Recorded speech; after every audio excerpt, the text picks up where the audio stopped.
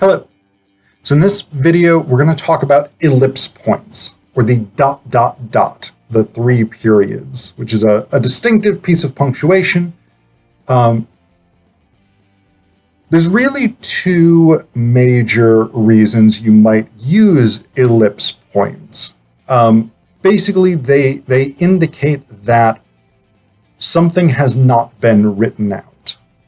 So there's two major contexts in which you might use this. Ellipse points are one of those pieces of punctuation that you likely want to use sparingly, regardless of which of the two reasons you're using it for. So the main reason, so one reason you might use ellipse points, if you're doing your own writing, particularly creative writing, ellipse points can indicate that something has been purposefully left unsaid.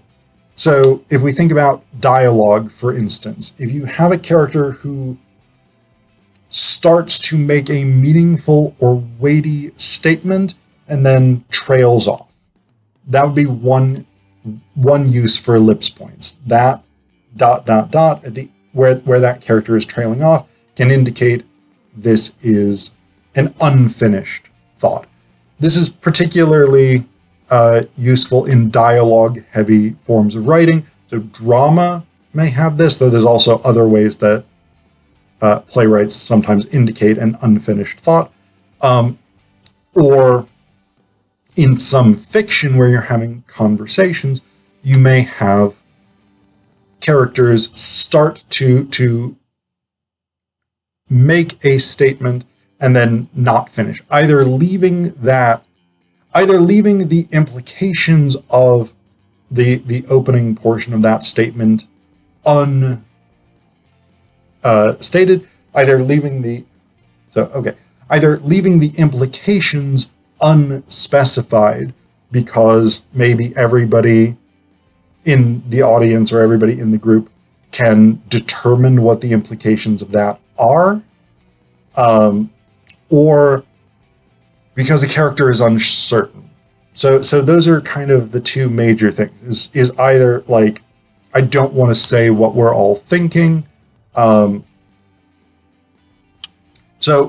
I don't know, let's imagine a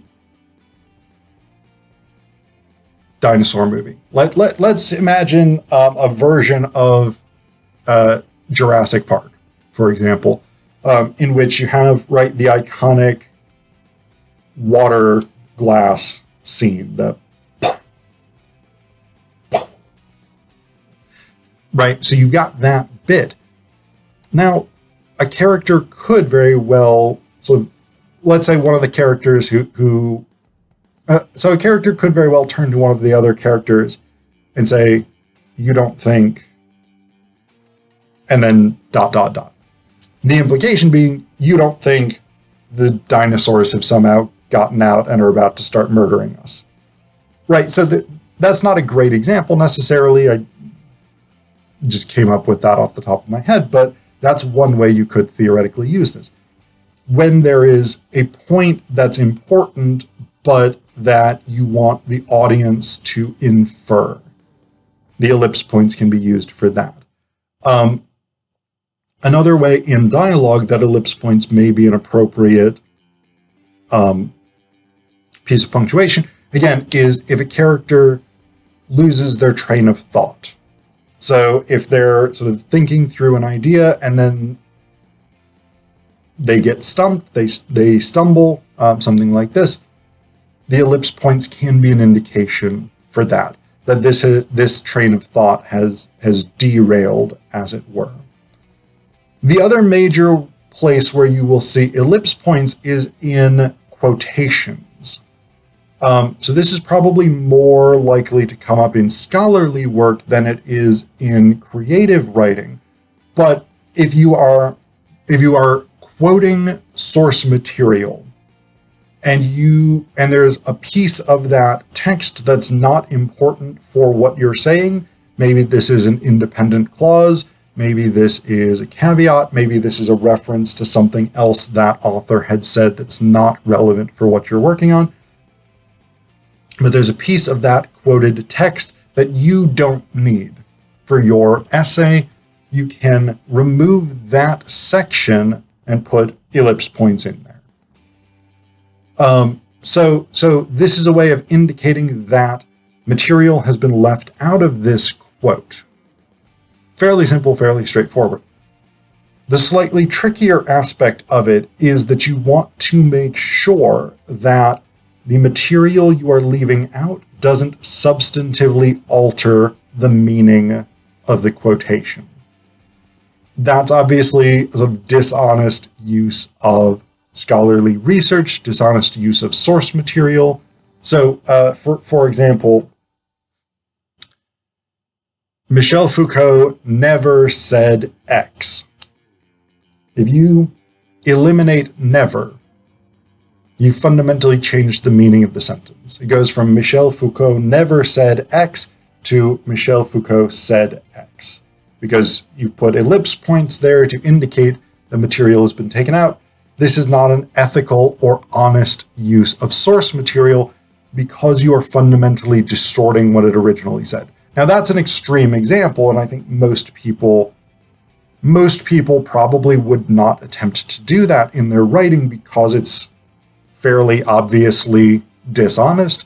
But you can also do this on more subtle levels, where the things that you take out of a piece of quoted material may change the way that readers understand it, even if it's not sort of overtly intentional, even if you're not trying to be deceptive or manipulative.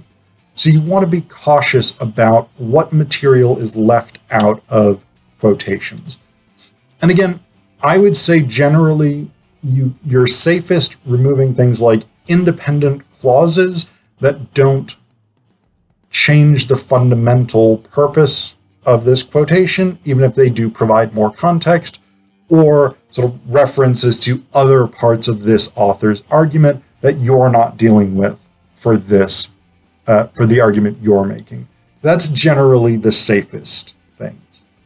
The other thing that's worth noting when you are using ellipse points within quotation marks,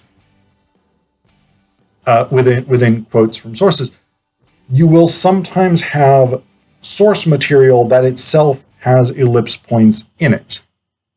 So what you do in that instance, you include in your quotation the original ellipse points. I would not redact material from a quotation that already has ellipse points in it, because that's going to be too confusing. But you include those original ellipse points because you want to reproduce the quoted text exactly as it appears in your source. But then with your citation, you include the phrase original ellipses, or ellipses in original. Different places prefer different approaches. So in that case, if you're doing a parenthetical citation in MLA, it would be the author's last name, the page number, comma, original ellipses, or ellipses in original, whichever you prefer, whichever the publisher or the instructor or whatever it is prefers. But you want to indicate that those are original ellipse points and not a signal that you have removed some material. So that's what ellipse points are all about. Fairly easy, fairly straightforward. You likely will not use them that much.